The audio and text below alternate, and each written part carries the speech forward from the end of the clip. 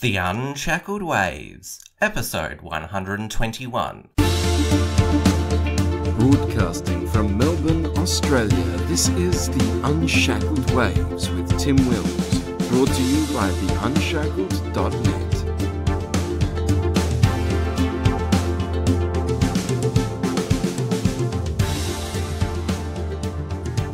Hello everyone, great to have your company. Australia Day 2018 is fast approaching, and when we should be focusing on how we're going to celebrate Australia's National Day, unfortunately we are seeing the attacks on Australia Day stepped up even further. The Greens launched their campaign this week to change the date, and the mainstream media has been holding Australia Day debates, and supporters of Australia Day are being subjected to intimidation. It would seem that it is more important than ever to celebrate Australia Day and make sure that our political class doesn't buckle again under the campaign being waged by the cultural elites. So to discuss the battle for Australia Day, we are joined by the new chief correspondent of The Unshackled, Steele Archer. Steele, welcome back to the show. Hey Tim, thanks for having me on, and I hope you're having a great summer. Yeah, we're going through a bit of a heat wave here in Melbourne, which I like. We've got air conditioning where I am, so I can just sit here and just cool down.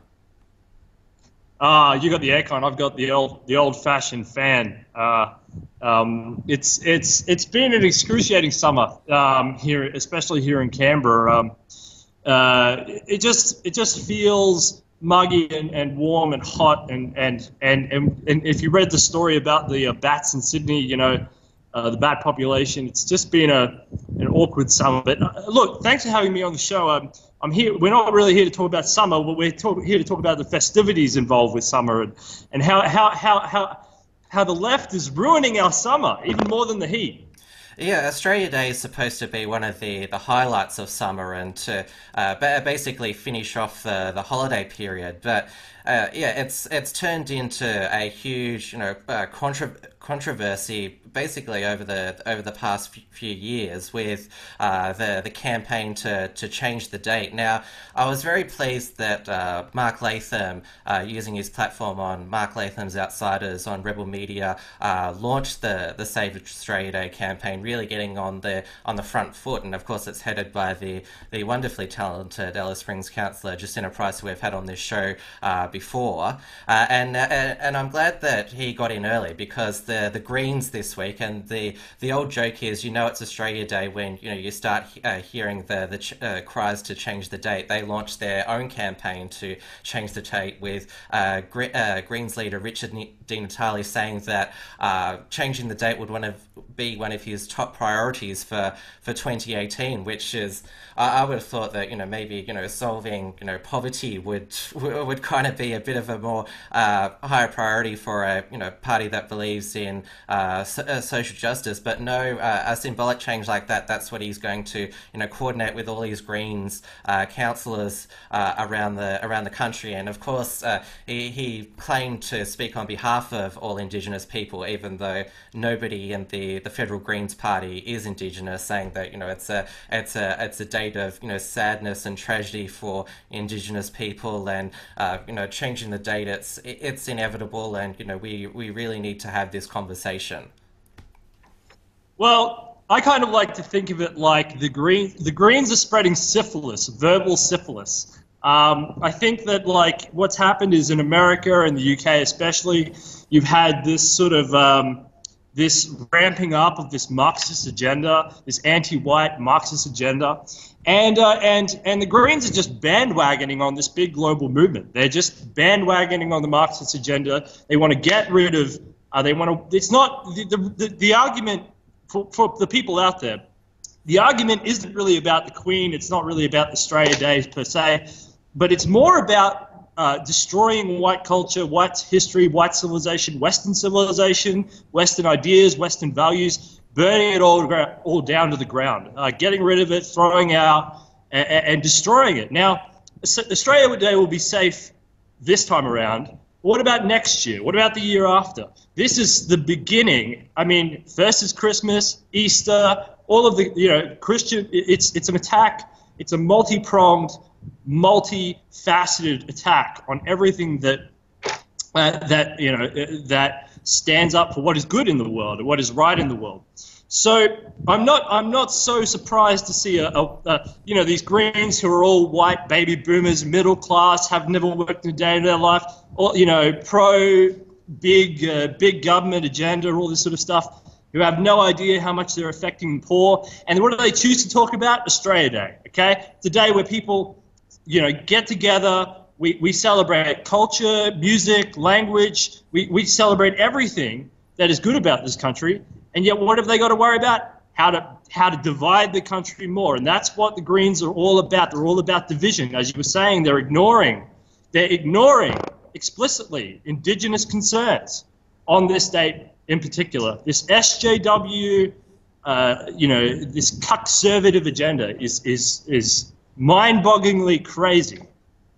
And it's I've been a bit dismayed by the Greens and people on the left, claiming that we'll eventually be able to change the date, and comparing it with the push for same-sex marriage, just like we're able to eventually achieve marriage equality, we can change the date. And people on the right have also said this is part of the cultural slippery slope. First it was same-sex marriage, and now it's Australia Day. Well, I think they're both two completely different issues, and I wish nobody would compare the two, because for example, there would be heaps of people who would have voted yes to same-sex marriage, but to the change the date people would basically say get stuffed, we're proud of our national day. And it's interesting that I have despite the media now saying holding all these Australia Day debates, claiming that it's an issue which has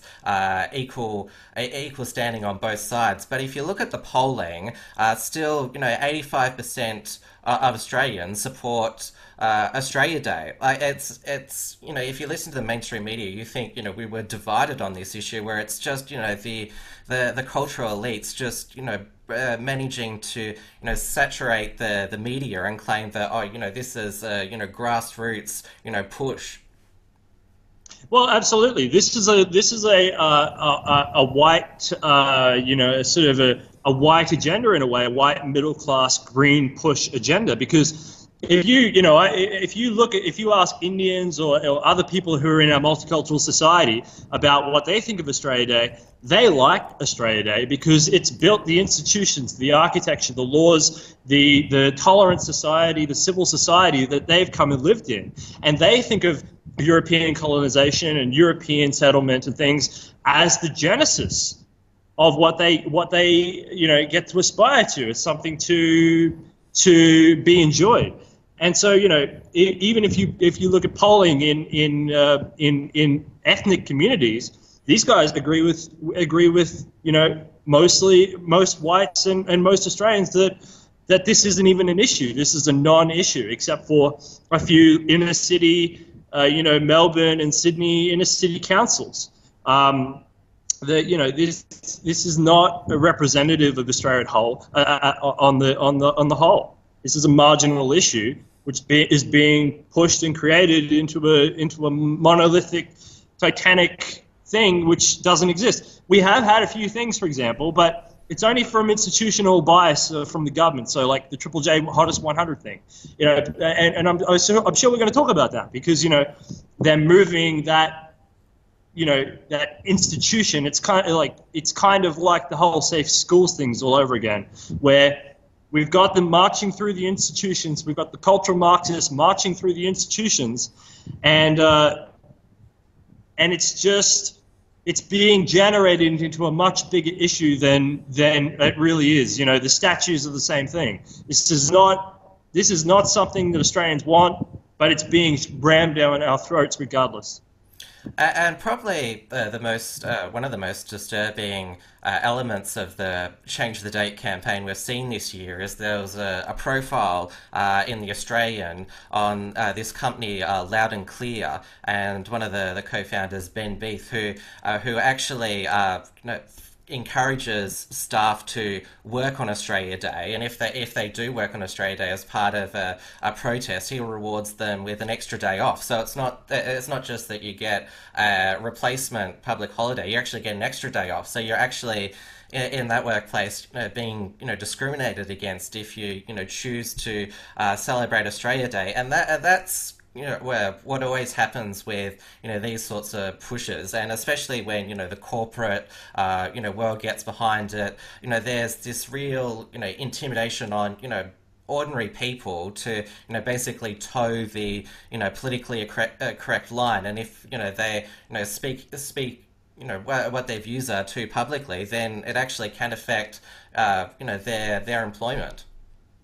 Loud and clear, and these type of commercial institutions are the same type of institutions that would promote apartheid. Okay, these are the same guys that would love to see Rosa Parks sit at the back of the bus. These are the institutions that push division in our country. And you know what? It's interesting. We've got global problems, we've got global issues, we've got poverty, we've got instability in the international sphere, we've got North Korea to worry about, we've got rising China in our region, all these issues to worry about, and they're making a fuss over cultural issues, over culturally insignificant issues, when all of our lives are being put at stake by the global collapse in the ecology of the world, by instability in the international sphere, by poverty, by collapsing civilizations on our doorsteps. We don't have to be worrying about these things. We should be using our brain power and our collective power and energy to be promoting solutions to the global problems. And instead, what do the Greens want to talk about? What do these cultural Marxists want to talk about? How to tear down what we have that's left, that's good of civilization, that can arrest us from the problems that we have with the planet as a whole. This is a psychopathic, unstable bunch of narcissists who are running riot in our country, and now the corporate world is getting behind them, and they've got to be spoken out. We've got to speak out about these people, about these psychopaths. Now, as I mentioned previously, the people like the Greens and these inner city elites, they claim to speak on behalf of all Indigenous Australians, and the chant is no pride in genocide. It's a day of mourning for Indigenous people. But it's in response to these claims, the media has found several high profile Indigenous Australians who say we've got no problem with Australia Day. This push to change it is actually, causing divisions, and as the only councils to decide to cancel Australia Day has been ones located in inner Melbourne, where Indigenous people actually live, in places like Alice Springs and Katherine. There's been no such push by their local governments to abolish Australia Day, and they actually have a lot of Australia Day events in those communities which take place without controversy. Well, yeah, I mean, this is interesting. So someone like Jacinta Price, okay, she's an Alice Spring rep. She's very high up politically in the Indigenous world, and she's saying what you're talking about is wrong. What you're talking about is unstable for the country, because already she can see where the structural attack is, and it's not good for Aboriginal people, because if you pull out some of these fundamental structures, Aboriginal people will suffer. And see, the Greens don't mind that. They don't, because the Greens ultimately don't care about Aboriginal people or Indigenous people. They don't care. What they care about is destroying Western civilization. If they have to pull Indigenous communities out along with that to achieve their end, well, then that's fine with them. Then that will happen. And people like Jacinta Price understand this. Now, when European culture came here, we brought with us a whole raft of amazing qualities like medicine, inventions, economic ideas, parliamentary systems, literature, music, a whole range of amazing facets of society. And if you think of the Western condition as a sort of linear expression, something that's on a timeline, something that has to be, well, then you could point to certain things and you can pick and you choose, certain events and, that we all feel, maybe shouldn't happen. But the point is that we are in the here and now, like Buddhists explain, or, like time theory explains, we're in the here and now, we're pushing forward into the future. And what Australia represents is not the bad stuff of the past, but where we are here and now, in a tolerant, civil, good, the best structured society on the planet.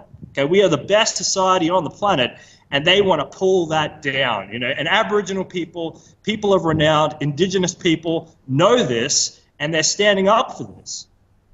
And these Indigenous leaders, such as Jacinta Price, have said, if you're interested in helping, Indigenous Australians and their welfare, you should, the leftists should focus on, the problems that are facing, modern day Indigenous people. I mean, there's, horrific amounts of, domestic violence and, sexual abuse that occurs in remote Indigenous communities. There's still, lack of job opportunities, health and education outcomes. That is what, we can be doing to, help Indigenous people in the present day. But of course, it's a bit more complicated, to solve these issues, and it involves the left, confronting some unpleasant truths, because they like to, create this picture that, Indigenous culture, it's this, higher, what do you call it? A higher level of being that these Indigenous people live. They try to, create that it's a unique and rich culture, and the only thing holding it back is the evil white person who is still oppressing them. And they don't want this rosy coloured picture shattered, and so it's just easier to just say, oh well, they're disadvantaged because still of the evil white person, even though so much money goes into Indigenous welfare every year during the federal budget, and yet we're no closer to solving the problem. Yeah, and I mean this is a good point. We as whites, we've been especially in the latter half of the 20th century and into this century, we have poured a lot of resources into combating this problem, in combating this issue, in trying to lift the standard of living in Indigenous communities. And it's an issue that we've been attempting to tackle.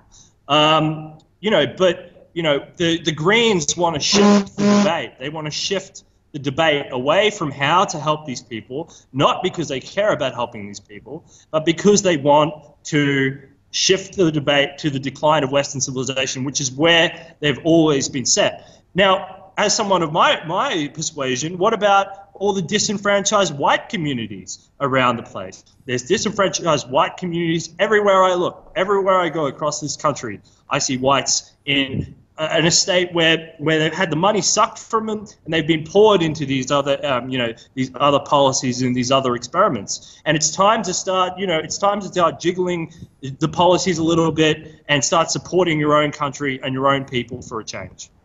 Again, like I said, it's more complex solving these sorts of problems than, like I said, confronting unpleasant truths, because the left, they have it's all about white privilege, and every non-white group is being oppressed because of white people, and it just involves more money going to these bureaucracy, or more symbolic acts. And we've done so many of these symbolic gestures to Indigenous Australians over the years. There was obviously native title, then there was obviously the apology to the stolen generation. We were told that was finally going to achieve reconciliation. Now we're being told to change the date, and of course now we're being told, because there's been this proposal for Indigenous recognition in the Constitution for the past decade, now we're being told no, that's not good enough. Now we've got to have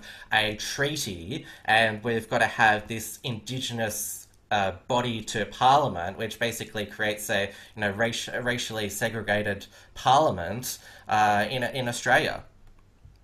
Yeah, well, Malcolm Turnbull is right on this. He essentially, it defies the Constitution, and it creates a third leg in the Parliament, and we do not want that. We don't want to see that, because As soon as we start opening up to that, even to the indigenous community, it sets a precedent. Then the Chinese community, then the Indian community, then all the other communities will want the same thing. And I'm sorry, but that's just not the way the grand experiment of this parliamentary democracy, this parliamentary system works. So we'll throw that aside, and we do not want that. I mean, even indigenous people don't want to set that precedent, because there's a lot more, potentially a lot more Indians and Chinese, etc., Indonesians or whatever, could flood in and rig that system. Then there would be indigenous people. Now, indigenous think tanks and whatever, that's a whole other issue. That's a great idea. But a whole new constitutionally reaffirmed parliamentary system, you don't want to set that precedent, because that'll start unboxing a whole world of hell. So Malcolm Turnbull was good to throw this idea out. It was fantastic. And this is a way that it should be, and it should be set in stone on this issue. This issue should be put to rest. We don't want that to happen.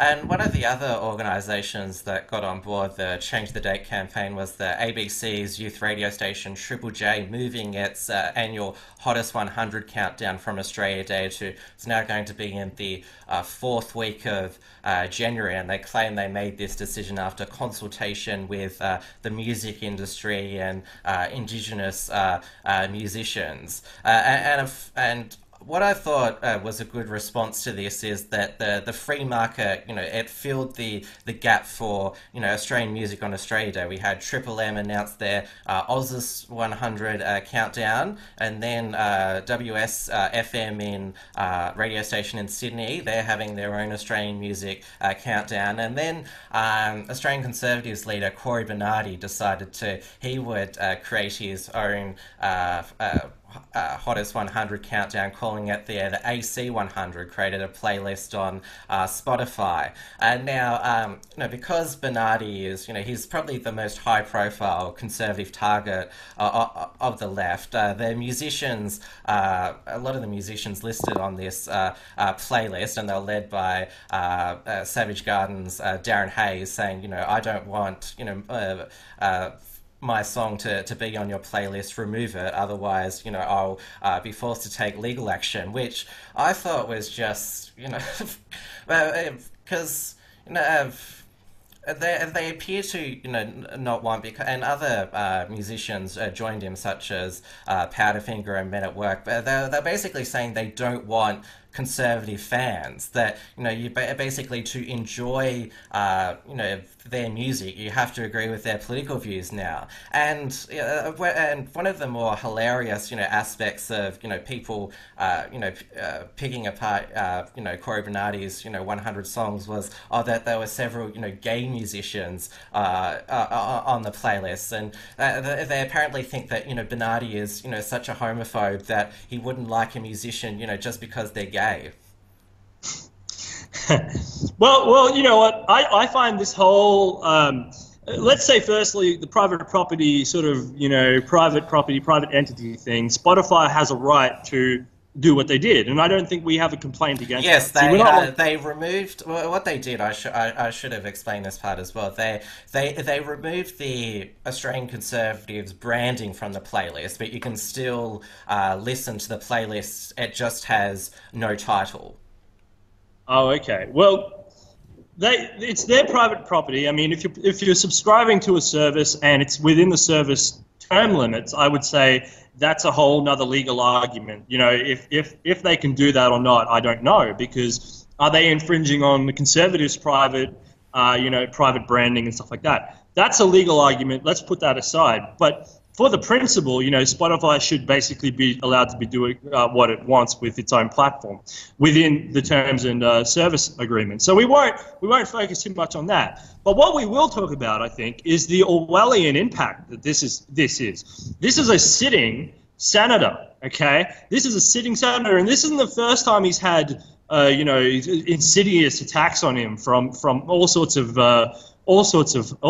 places. But this is just the latest of this Orwellian 1984 mother cancer that's spreading throughout the system, claiming everything is hate speech. Hate speech. Well, it's not even. It's just an expression of Australian music and Australian character. So when a sitting senator for Australia can't even produce a playlist which expresses our national culture, our national music, our national arts, this is a tragedy. This is absolute tragedy. This is Orwellian to the point of disgusting. So I mean, congratulations to all these private company radio stations, WSFM and all these other ones, because now the government monopoly is crumbling. It's collapsing. Triple J was on. It was always just hanging in there, sort of thing, because the hottest 100 was internationally renowned, known worldwide, and Australians sort of gathered around it, but now it's moved. I hope that the Triple J will, as an entity, die now. It'll be washed away, put into the dustbin of history, and we all rally around a new commercial entity, because what happened here is extremely offensive to regular Australians. So good on Cory Bernardi, and good on these private radio stations who are taking up the banner, so to speak.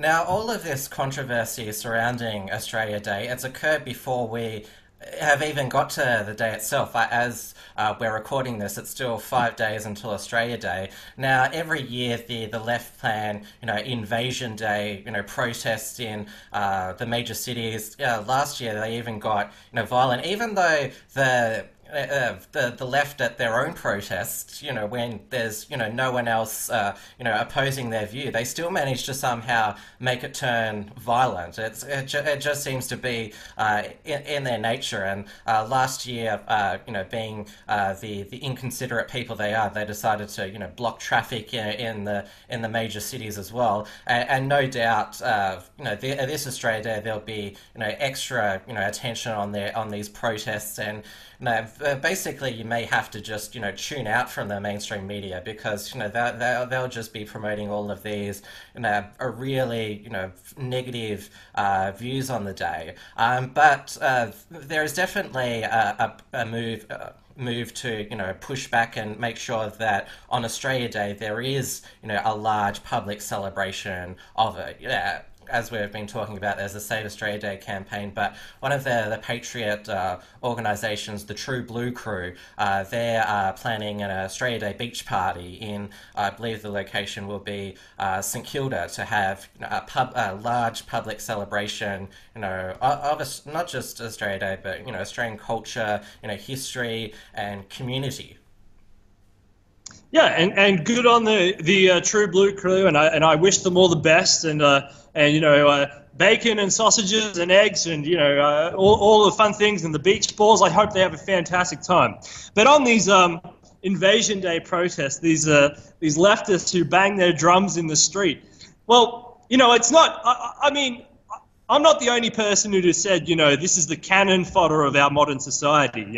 These are the welfare jerks. Okay, these are the scum of the earth. These are the people who don't deserve to live in a system. They're literally lining up and saying, we don't want to live in the system. So, it's unfortunate that we can't have a big truck at the end of the street and we just push them all in there and we ship them all off.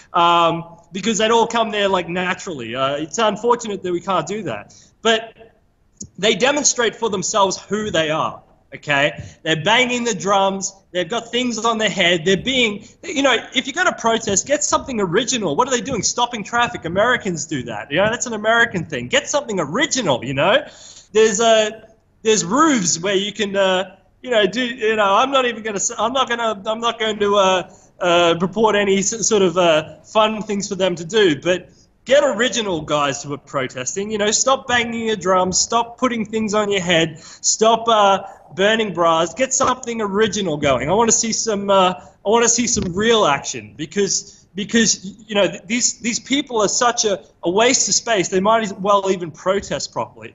Meanwhile, the True Blue crew and the Patriot movement and all that, they're just going to be cooking sausages, having a great time, enjoying this, soaking up some beach, soaking up some sun, and, waving some flags. And I think being a little bit patriotic is not a bad thing. There's this demonization of patriotism as if it's something wrong with your head. But if you look at these guys, they're in the thongs, they're having a great time, beautiful women, this rowdy bunch of thugs who are running around in the street going, Apex gang, please attack me and steal all my money and bash me in the streets.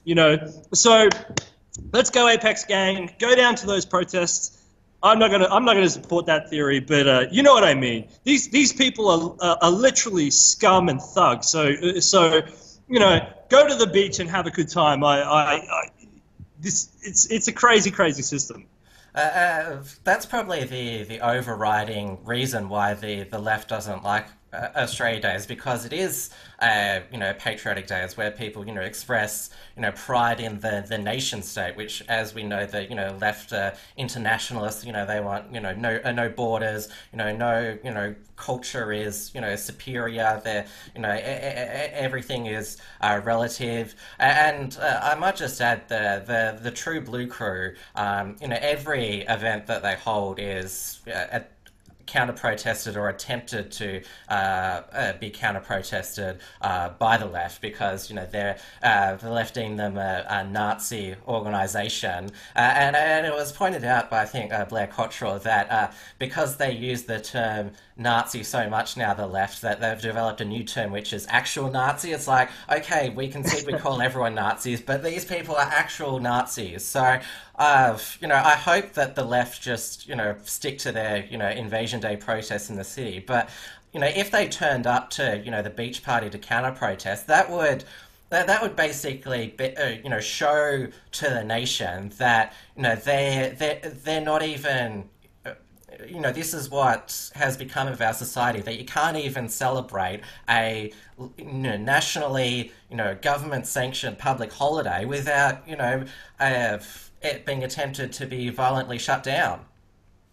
Oh, absolutely. And then Cronulla Riot 2.0 will come, and it will be the reaction to this, and they'll wonder why. And because this rabble and this scum will of the left, Marxist, cultural Marxist people are so inefficient at their protesting. When the Cronulla Riot 2.0 happens, they'll be stomped on. They'll be absolutely run over. They'll be pushed out, and they won't know what hit them. But until that point, there's no point advocating violence, because these people are so ineffective. They're ineffective.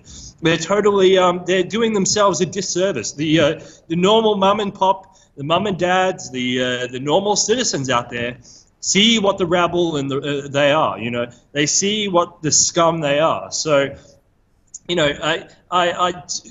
this is a good strategy from the True Blue and this Patriot movement, where they're not going to cause interference. They're going to wave a few flags around. And you know what? The left, they hate government, but at the same time, they want the big government. It's a mess. It's a mess over there on the left. They don't really know what they want. All they can conceive of is chaos and destruction, and and they'll try and do that, and they will do that, and they're very, very good at getting their own way, chaotically and destructively, in our societies. It's an absolute disgrace, but it's something we have to put up with until the time of the revolution. And there's been a bit of back and forth between the True Blue crew and the St Kilda's located within the Port Phillip Council, which is, it's not as far left as these other councils that have abolished Australia Day, but they have the same allergic reaction to groups like the True Blue crew, and they say, oh well, they haven't applied for a permit, and that sort of thing, and that's going to be another error that a council like Port Phillip, if they try to shut down an Australia Day celebration, that's just another communication that people celebrating Australia Day in public, that's just too controversial. Like that's another thing that's just going to enrage the nation.